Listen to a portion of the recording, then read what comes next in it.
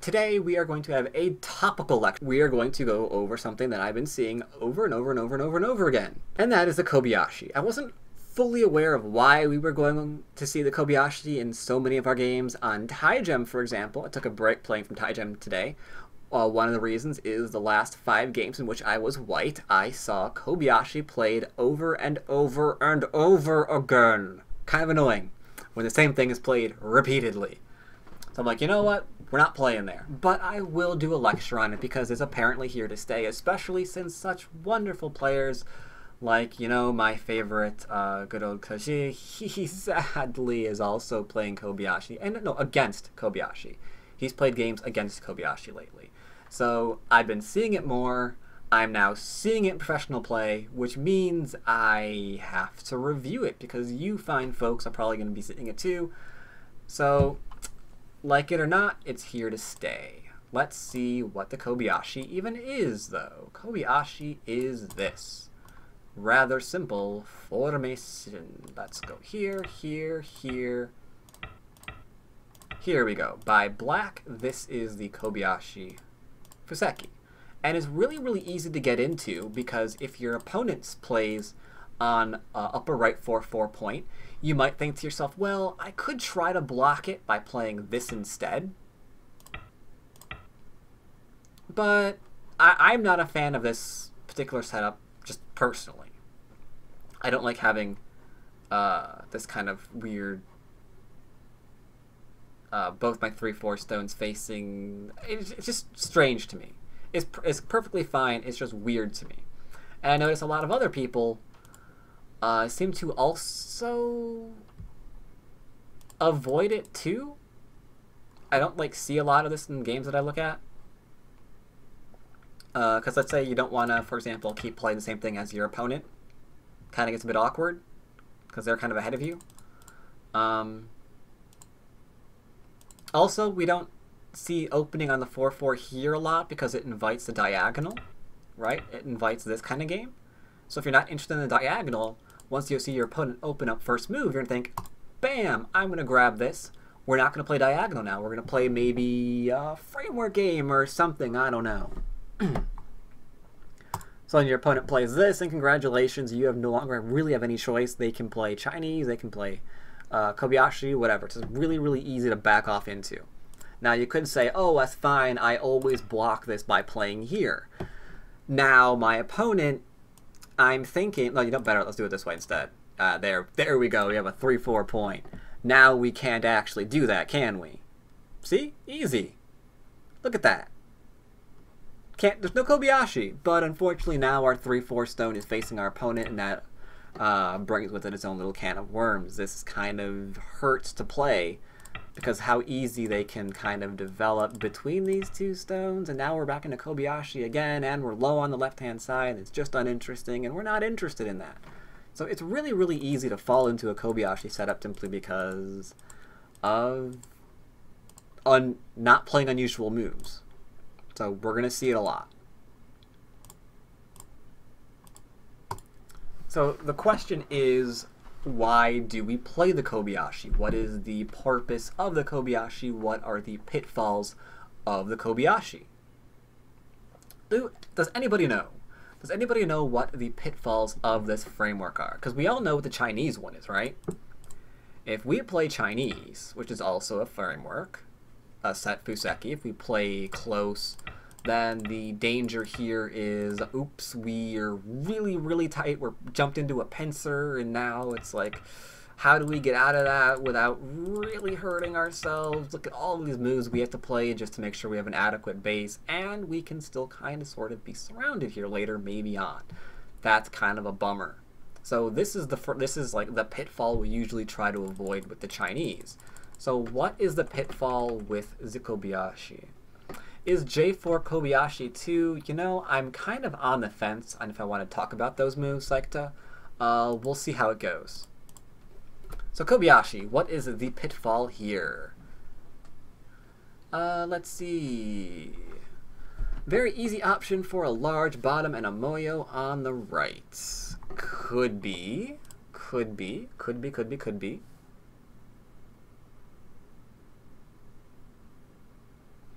Developing the bottom is, in fact, one of the pitfalls. You are correct. If we play something as simple as this, for example, then our opponent can do a no-brainer attachment and just development, right? Didn't require any thought. It's just, look at me developing now. And we can just develop that way, and we don't really like that quite so much, right? We could play high, but again, we can still develop no matter what you want to do. We can still try and develop here. There's worse problems with this, though. If we play this, you might even get pincered. And now we're developing fourth line while pressure is still being applied to us. We don't want to push along the fourth line to other fourth line stones. So the question is, what happens with these stones? We don't really know. It's not very comfortable, so we kind of want to avoid these things. Again, same thing, high. We could play something like this, but the jump out is just not very nice. It's like, what are we doing with this little string of stones that we've got played? Is this even Sente now? Can we... Does black have to respond here? Can black play elsewhere? If so, are we getting anything in this location? Whole bunch of really, really uncomfortable moves. And we want to avoid all of that stuff, which is why usually in the Kobayashi, what you are going to see is a move either at A or B. Now, full disclosure, I do want to say that a lot of players, or a lot of teachers, I should say, will recommend playing the high because it's harder to get into a complicated variation here. I will note that's true, but you do have to have the offset of that where you are potentially inviting fifth line territory for your opponent. Yes, it avoided complications, but that did come at a cost that you should be aware of. So if you do play that, maybe you're going to be giving away some territory to your opponent. I mean, obviously, one benefit, though, is you can play lightly on the right-hand side. We're going to settle easily, all that good stuff. Even if we give territory to our opponent. Senpei, senpei, senpei, senpei, senpei, senpei, dezu, dezu, dezu, classy eating habits. I have to edit that out of my video now, Ryota. Thank you very much for the donation now. I think I'm going to actually have that muted for the remainder of the lecture. Good troll, though. Good troll. So even, what was I even talking about? I don't even know. You just broke my train of thought completely. Right, invasion points. We do still have invasion points as a result of black playing so high, so that's a thing to think about as well. Usually in professional level play, and even a lot of high down amateur games, you're probably going to see the low approach a little bit better, or a little bit more often, simply because it avoids giving fifth line territory away. Now you might say, but wait a minute, that's not true. We can still shoulder hit here and get the fifth line territory. And you're kind of right and wrong at the same time. The shoulder hit here turns into an attempt to get a base, unless you do this, but then that just kind of like transposes into the whole fifth line thing that we saw earlier, right? If you don't want to transpose into that, we're probably going to try to get a base. And now your opponent has two real options. We're going to keep pushing, or we're going to pincer at one of these points, which we're going to talk about momentarily.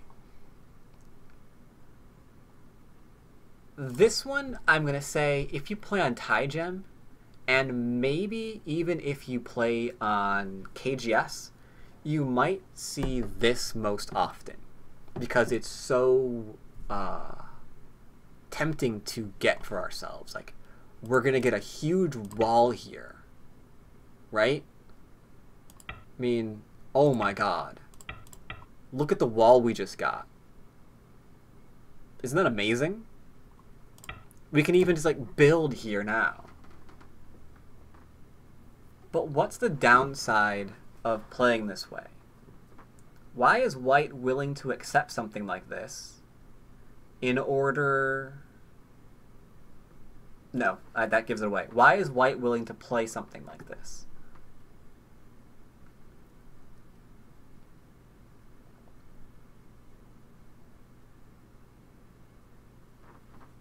Anyone have any ideas? B's territory is only in one area. That is true. Do we have any other truths? No solid points. You're getting warmer, Hikaru Pro. We're stumbling around the answer. White knows he has to reduce. I like where that thought's going. I like the reduction idea. I like that we're not having solid points yet for black. These are really good ideas. The fact of the matter is, if your opponent is trying to build up something this large, this is actually a move you can play. This works. It looks big and scary, however, and this is a good rule of thumb to like hold in the back of your head, if you find your opponent trying to build for himself a very, very, very large area, like, look at me, I'm trying to build all this for myself, there's a really good chance that he's not able to. There's a really, really good chance that that's not secure. If you have like a really large area that you're trying to build in, if it was possible that that was secure and you couldn't reduce it, then we would absolutely never play things like this. And even little things like just a normal enclosure off a 3-4 point probably wouldn't be played quite so often as well if it was that easy to surround and acquire for yourself that many points. So here, let me give you an example of how easy it is to invade this. If our opponent says we aren't going to go under his stone, then we have options for leaning still. You might say, but what about... That didn't work out as well as I thought it was going to. You might say, what about the ladder? Your opponent could then say, right,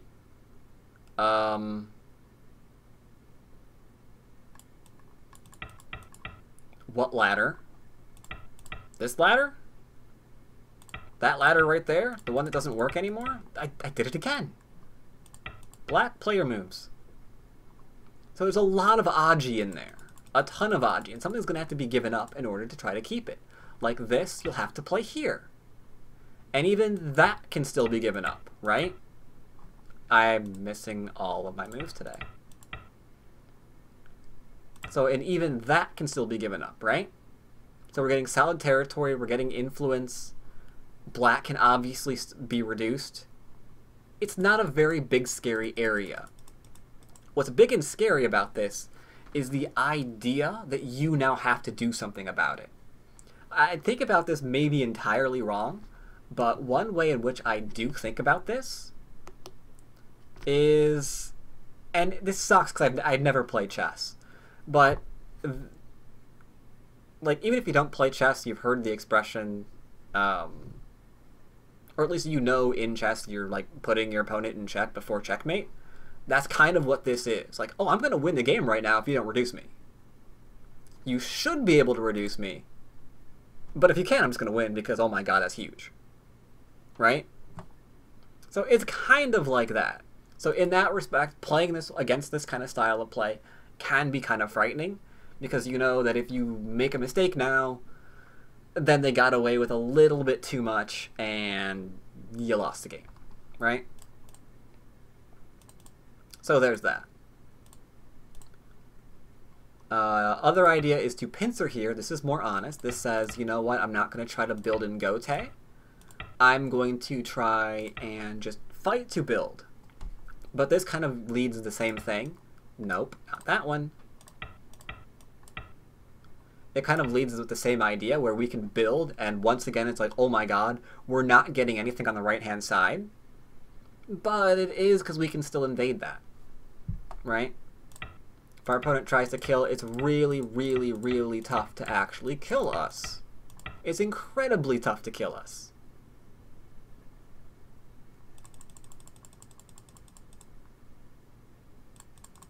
If you're careful. Also, full disclosure, it's also why a move like this is played by an honest player. A move like this is played by a very, very greedy player. And what I'm showing you so far are some common sequences you're going to see in this. Isis very often. This a little bit less. This one's funny though. This sequence here is funny. Because it's trying to build up in a different way. Only this one, I'm least afraid of this variation out of all of the Kobayashi variations. Like if you see your opponent play here, I'm almost celebrating now. Because just by playing stupid moves and playing the Atari everywhere, you can find a really good variation for yourself. You lived in the corner in Sente, there's still invasion points here. Your stone's not dead. This is still potentially undercut. And oh my god, we've got Sente. So I do see this variation played a little bit in the lower right, but I'm not really a fan of it. Like, I had never played this in my games because I just don't like this little clumpy, shapy thing that we made in the middle. What can you do when he protects against the invasion at M5? Can you still reduce enough? Protect against the invasion at M5. Yeah, because it's, let's go back to that. If we played this, and we go into this, but not that, and we see here, this is still an invasion point.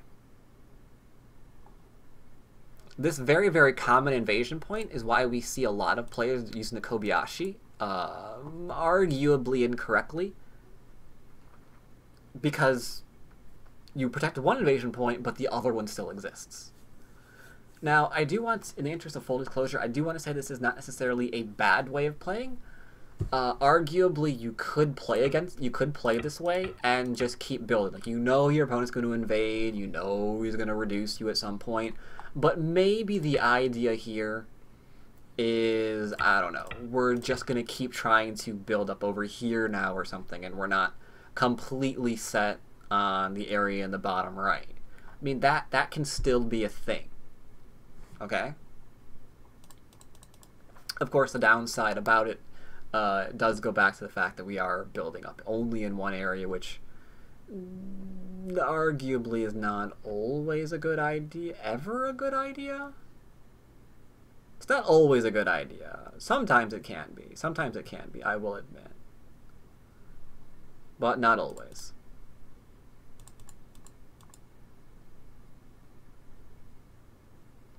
With M5 there are 20% of territory, no escape, so invasion might not work. No, you're fine, right? If we play here, and you play this one, we're good. Right? Because we can't be denied life. We've got that. We've got this. I mean, we can't die. It's not possible, right?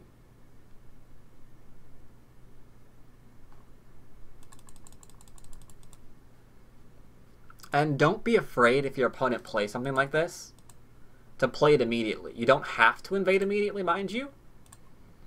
Let's just go and change up the order of these moves a little bit. Let's just say this was played high, and now we're gonna play something like this because this was a 3-4 point.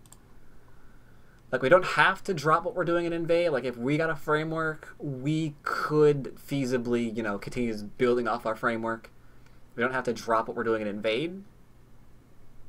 What we're doing matters too, but if we're not really doing much of anything and we're just kind of playing solidly, not really developing a framework, playing a territorial game, then we can go ahead and invade us like immediately after the defense of M5. It's okay.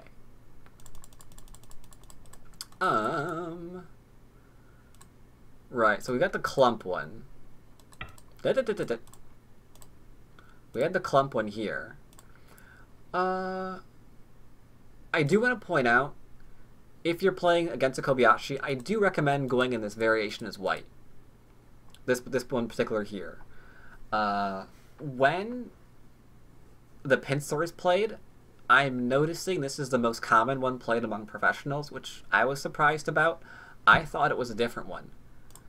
I thought it was like one of these variations was the most common one, where we just go out and then we make a little bit of shape local. But apparently I'm wrong. Apparently I am in fact not right about that one at all.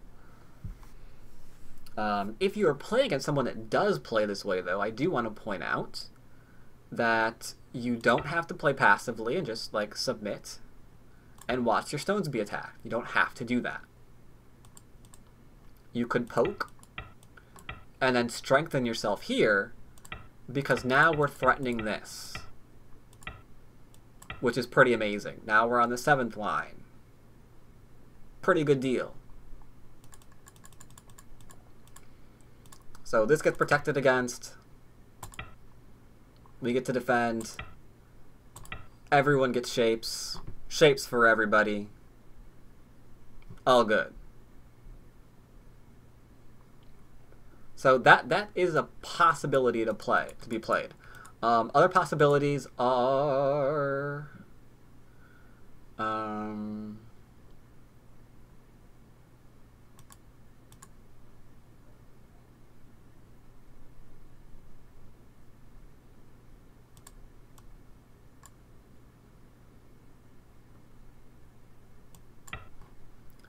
this in and of itself is also possible. But as long as we're willing to just make shape, we should be pretty okay. The important thing here is not leaving yourself vulnerable. Like, if we just play away right now, we're going to have issues. Because there's no really great way of getting shape now that the bottom is protected and we're being poked at. Like, as long as you avoid that, greed, and some people do fall into the habit of leaving this shape alone because they just don't want to, like, even here they'll sometimes like leave shapes alone because they don't want to really make certain that they're nicely protected,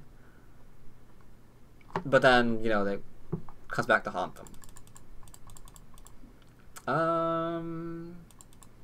I do want to point out this one though. This one's probably one of the easiest as black, because all you're going to do here is either push your opponent into this, a little bit of a base, and then we're going to poke.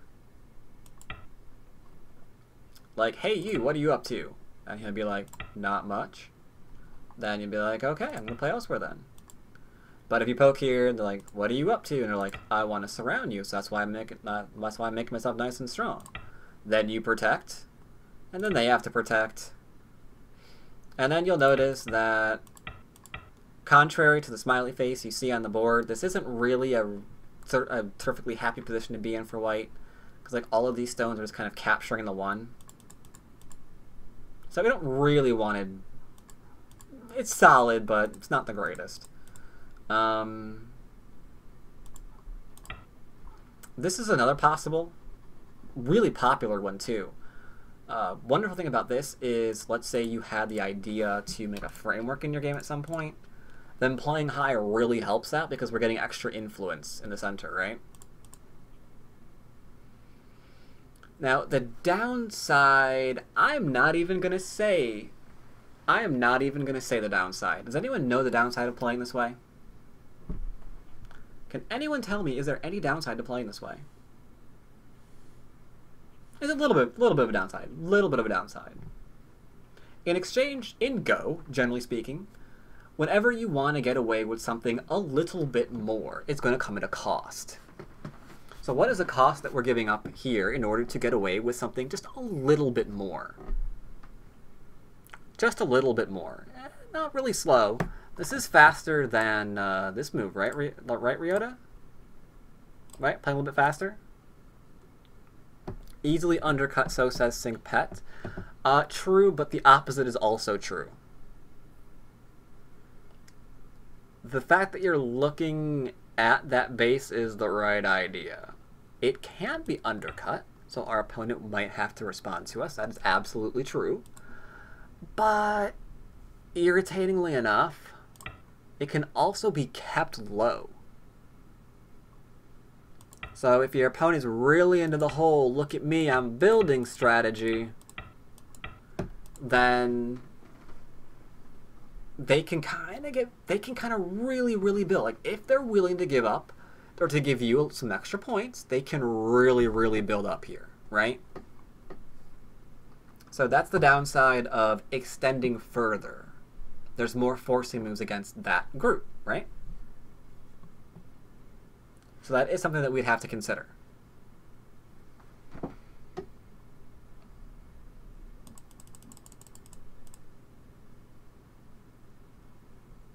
Being attacked, though, obviously is an idea as well. And at that point, you know, you can just play here and it's okay. I mean, black's going to protect. Or if you wanted to play a bit more territorial, I have seen this one as well. I think this one's aimed more at just trying to get a more of a solid position here. And maybe being able to attack here. Because you got, like, the undercut there. Or the connection underneath there, sorry. Are we learning to play against Kobayashi? We're learning to play against, and we're going to learn to play with the Kobayashi as well. Right now we're looking at some of the common pitfalls that you can fall into when you're playing against it, because those are more commonly seen.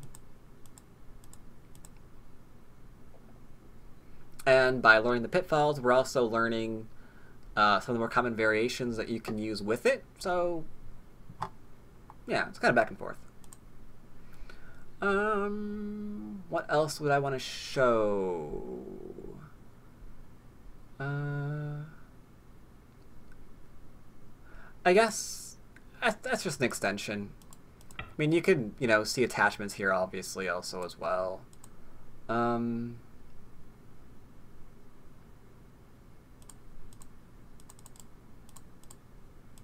The downside of playing this variation, though, is a lot of them are really obvious.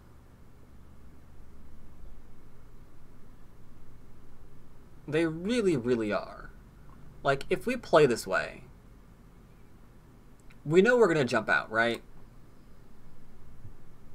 And if we jump out, we know our opponent's going to probe. And if we probe, we know our opponent's going to respond. And if we respond, we know we're going to give Sente away. And if we give Sente away, we know we're going to respond. And they're going to develop. And then if they're trying to develop, you know you're going to approach. And once they're approached, you know they're going to try to play aggressive against you. So the next couple of moves are, you can pretty much guess what they're going to be. They're really easy to follow. Right? It's hard to say, you know, I did not know my opponent was going to do that once I played there. Because it kind of just like flows into like a single line.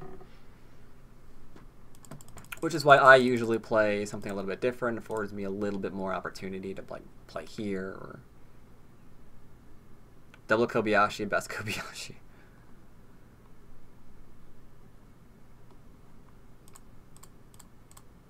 I'm kind of like stuck. I'm at war with myself right now. Like I think in the back of my mind, mentioning at least one trick variation here is a good idea. But you're probably not going to see it. Should we like show the trick variation anyway? You probably won't see it in your games. I saw it in one of my games, and even then he got it like wrong. So I'm not sure if he was actively trying to play a trick or if he just was screwing up. Yeah, K3 is, you know, quote-unquote the trick. I can promise you, almost every time, there's no way they're doing this intentionally. If you're a Q player and your opponent plays here, and now that I've told you it's a trick, you shouldn't like be there getting all angry at the board, like, oh my god, he's trying to trick me. Chances are he probably doesn't know better. But there are some tricky things here. Like if we play normally, and we pincer normally, or abnormally, let's say. And we're like, well, I guess I'm just going to play a variation like this now. Because this is Joseki. I've been messing that up all day. Then this is a problem. Looks complicated, I know. Because it kind of is. I mean, we can go here, we can go here. Looks fine, right? But the problem is, this actually runs to K3 now, which is why it's a trick. Without K3 on the field, you can't play this way because you've derped really, really hard. You can't just keep playing these stupid jumps. You need to connect to something in order to kill the corner, right? So with this low, well, we've just connected in one move.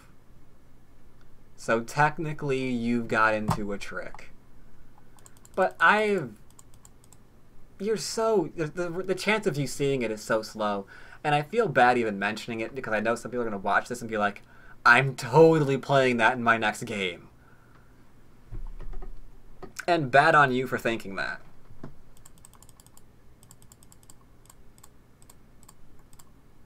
But yeah, there is technically a trick there. Technically, there is, in fact, a trick there, because you can save yourself with the attachment, and yeah, you can't when this is high, but you can when it is low. So to avoid anyone trying to be yucky and trick you, you could just go ahead and play here. Granted, you can approach high, that works too. If you approach low, I might just on reflex. This is still okay, because it's really, really easy to like get decent shape with this attachment. Like if they go in here, we can do this, and we've got light shape. What should white do to punish black for playing low, low, low? Yeah, you can do a bunch of different things. You can just go and play here. If you do play this, you can attach here and just get shape. Because I mean, if we go into even to this variation, right? We don't care about this. I mean, what's white trying to do? What's black trying to do, sorry? Is he fighting tooth and nail to get 1, 2, 3, 4, 5, 6, 7, 8, 9, 10 times 2, 20 points of territory? That's not good. I mean, that's 20 points of territory minus Comey. Great, now it's 14. Now what? I mean, this is pretty much punished in and of itself, which is like a simple shape. And all you gotta do there is just make a simple shape, and that's pretty well punished.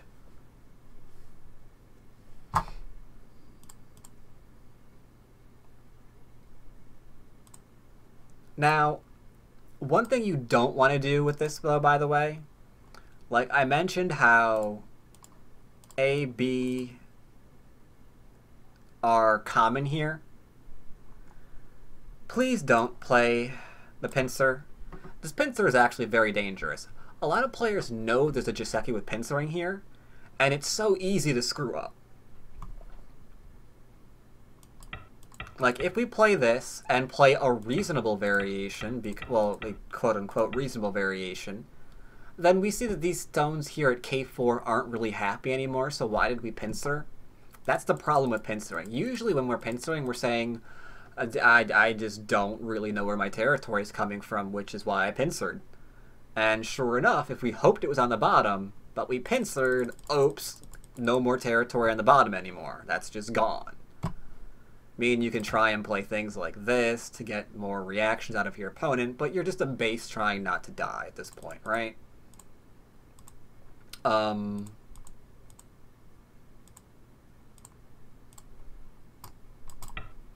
This is common,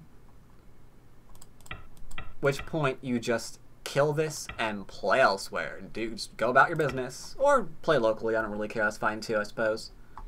But either way, you can see that the K4 stone's not being used very effectively. Now the danger is some people assume all pincers are created equal. So I've seen a few people try to get cute with their pincer, and they pincer one too far away. And then they go into that variation thinking, all pincers are created equal, you've got to play this, and now I'm getting a little bit more. This works perfect formation, I'm doing amazing. Unfortunately, no, you just resigned the game. Oops. Because with that pincer one farther away, and I saw this I feel like I saw it today. Did I see this today? I did see this today. I think so. Yeah, it was in one of my games. Yeah, the push here is no good. Because this is not supposed to work. The whole getting rid of all of our liberties thing. Yeah. But,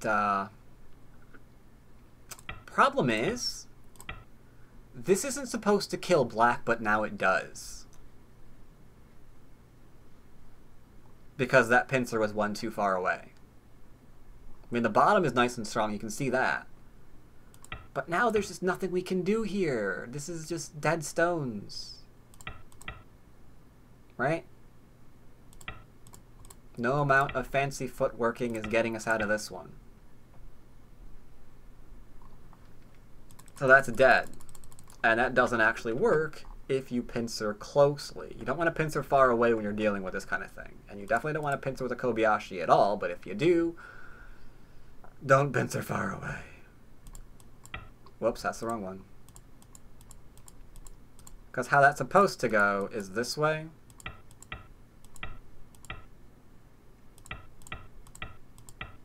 Nope. And now there's no way to, like, Hane here and not be a dead man. So the corner's dead.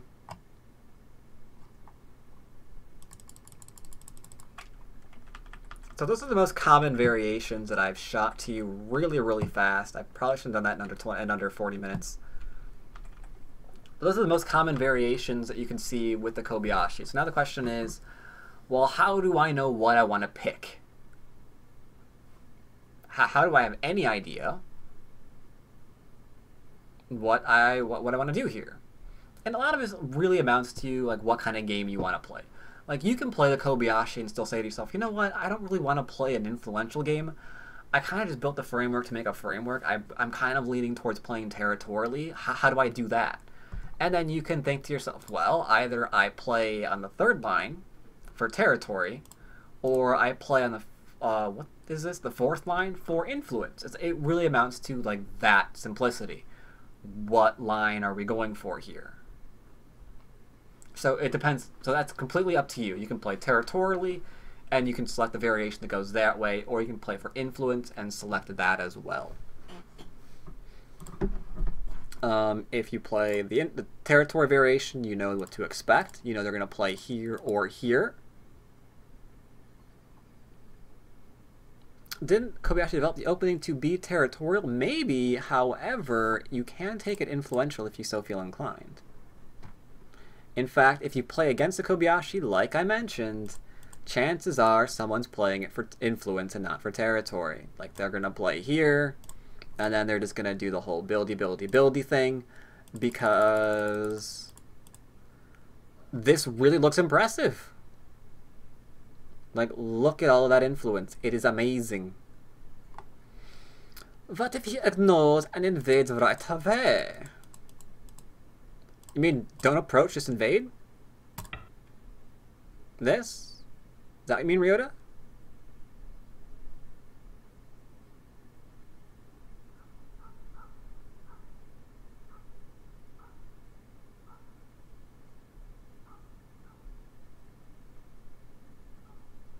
Is that what you are talking about, Mr. Ryota? After A, okay. So we play this, he plays there, and then he goes boop. Okay. This is actually pretty easy. This is actually the easiest thing you could ask for. This is great. This is amazing. What we have now is this game is just broken into fundamentals. 1 plus 2. Don't let them connect. That's it. So we can play like the world's most passive move here.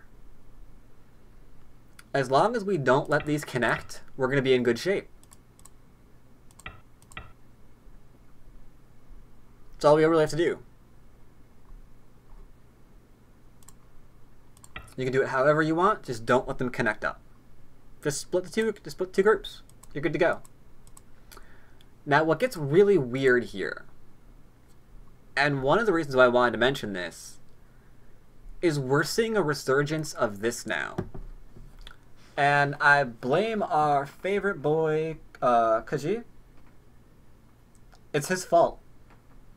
He's been playing this in his games. It's irritating that he has been, but he's coming up with new moves. For example, when you play here, you might say, well, I remember lecture. I'm just gonna, you know, pincer, and then we're gonna go into here, and then I'm gonna kick, or poke, or whatever this move is, and then we're good to go. But,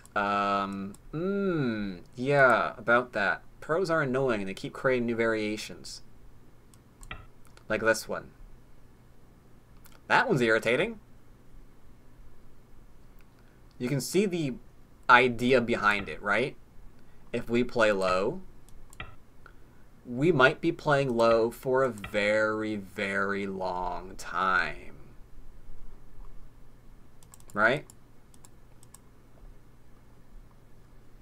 If our opponent plays something like this, then we're just... What are we going to do? Connect?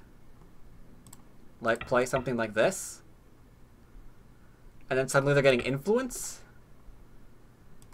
And suddenly we're low? Bad news, man. Bad news. He's getting shape and we're low. And I wish I could offer you encouragement that there are easy variations to avoid your opponent trying to keep you low. I really wish I could. Because, like, you can see this, for example. This would be the ultimate horror. Right? If you played this and suddenly, oh my god, I was just tricked. I'm on the first line now.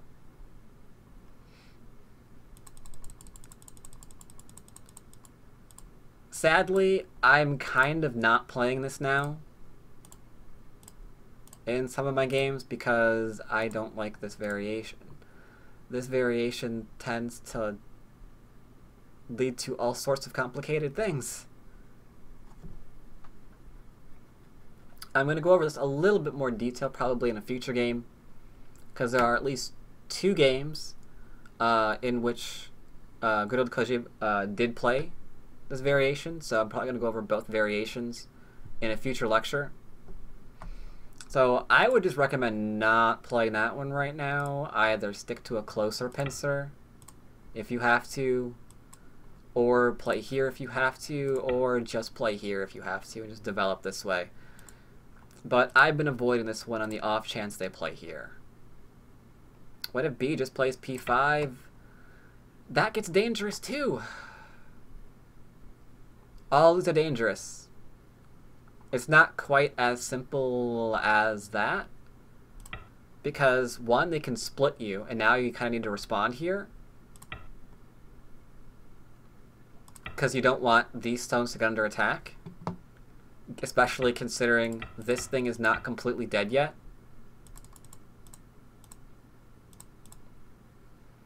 At the same time, we don't want to respond here and allow this to be played because this looks pretty easy to respond to now.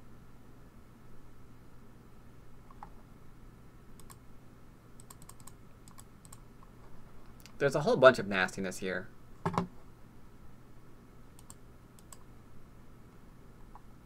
But just thought I would point that out because this is one example of where openings evolve. Usually we would be teaching 100%.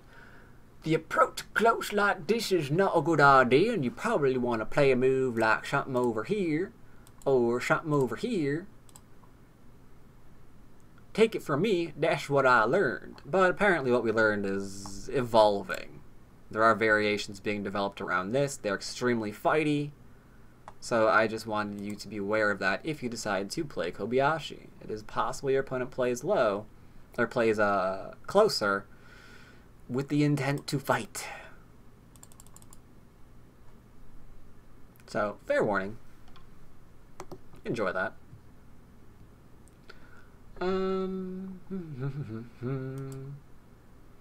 But if all goes well, your opponent will probably play here. You can choose between A or B, and now you should have a fairly idea of how to pull, of how you can play. That's not how I wanted to play.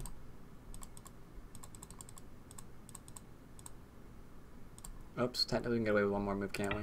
Doop, doop. You have an idea of how you can play. You know what's greedy. If you see what's greedy, you know that you can invade this.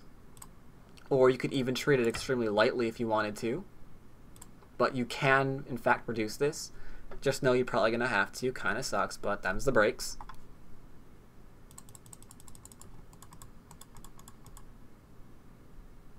If you want to play for territory, or for influence rather, you know you can extend. Just beware you are playing a very greedy game that is leaving a lot of potential open for bad things to occur to you.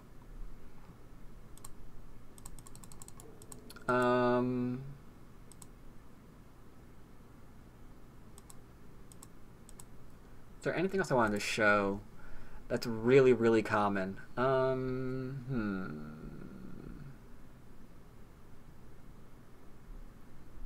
I think those are the most common variations that I can come up with. Did that.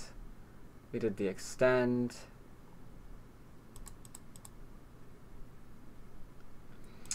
There's one other one I guess I want to mention. There might be some old schoolers out there who play this one. This was like a really big thing a couple of years ago. And I'm in love with the idea behind it. Like, the idea that we don't want to just, like, play unnecessary moves. Kind of had R3 being a thing for a while. The idea, like, well, you know, maybe this is just giving our opponent shape. We don't really have to do that right now. I mean, like, do we really need to make a bamboo joint? Do we really need to give him the tiger's mouth? Like, that kind of thing. So they were trying to, like, nitpick the variation. They came up with just this one instead. Because if you make the mistake of playing here, you're just screwed. Like, if you get too aggressive, you make the mistake of playing here, you're just screwed anyway. But it did mean that there's a lot of leaning variations now in an effort to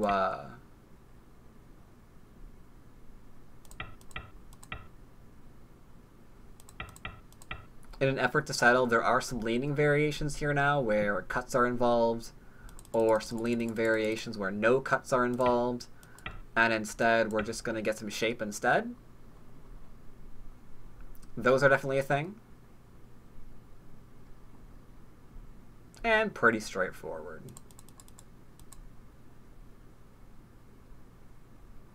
I think that about covers it up for the variations you're probably going to see.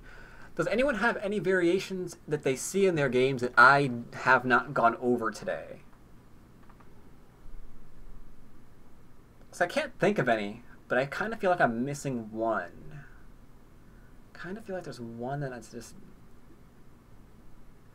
can't remember. We went over the simple. We went over clumpy. We went over pincer too far. Normal pincer close. We went over normal stuff. Kick at R3 a lot is a little bit too soon, I think, Ryota. When your opponent tries to play here. Yeah, this is a little bit too, usually a little bit too early. I mean, you could do something like, I mean, you have to play it here. Otherwise, if you play it here, you're gonna miss your chance. One common mistake I found, or arguably a mistake, was opponent goes after territory, or goes after influence rather, and then we go back into kick, thinking, oh yeah, free move, right? But it doesn't really have to be, because there are things you could do here to make this a pain in the butt. I mean, you live and that's great, and now we can reduce, but maybe you didn't really want to be surrounded. But the minute you kicked, you kind of accepted that fate as one possibility that could befall you because you did not extend out. Your opponent will try to get sente and then surround you, right?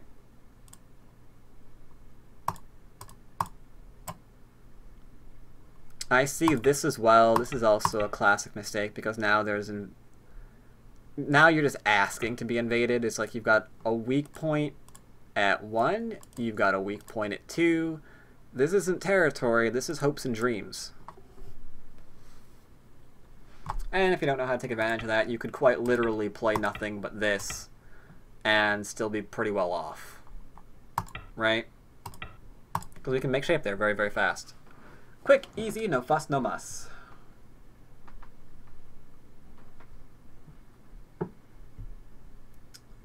Anyone else have any other variations they see a lot that I haven't gone over?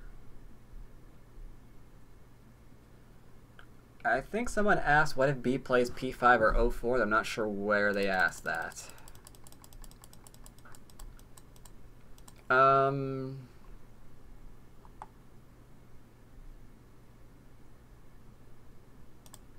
Oh god, to this? Yeah, I have seen that too. Just get a base. I mean, you've got this as a potential later on. Yeah, you could just get a base here, whatever.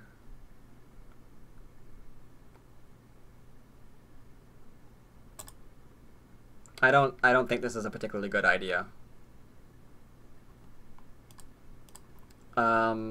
Moves like this, pretty much the same thing. If they just back off this way, just get yourself a base because you get to attach later, so that's fun. Like, this is a thing that gets to occur if you're strong on the outside then later on in the future. It could be played.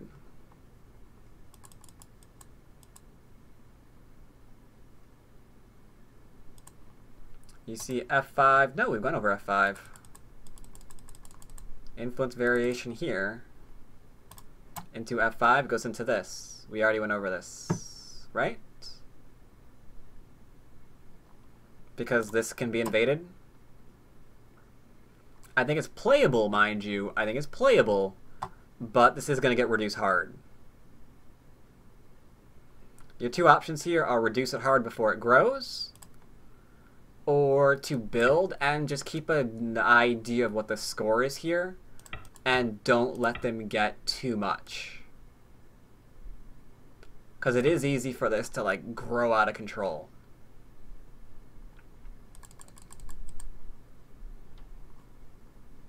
Oh, F5 by white.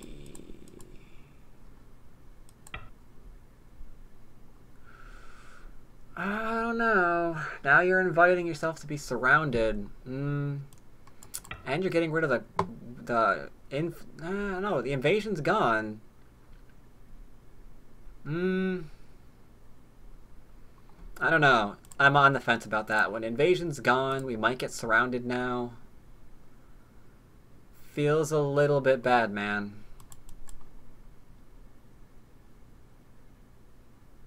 This might have been a bit too early, I think. Yeah.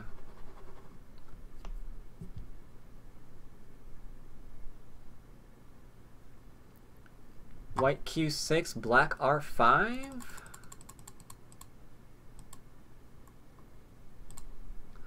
Oh, maybe it is. Maybe not that one. No, maybe it was this one. Yeah. When they try to take territory this way, you can obviously have choices of leading to get shape. This is certainly a possibility. Also possibility is just going and getting here. Because if your opponent tries to attack, we can keep getting shape. Before going back and answering. Before just flat out invading.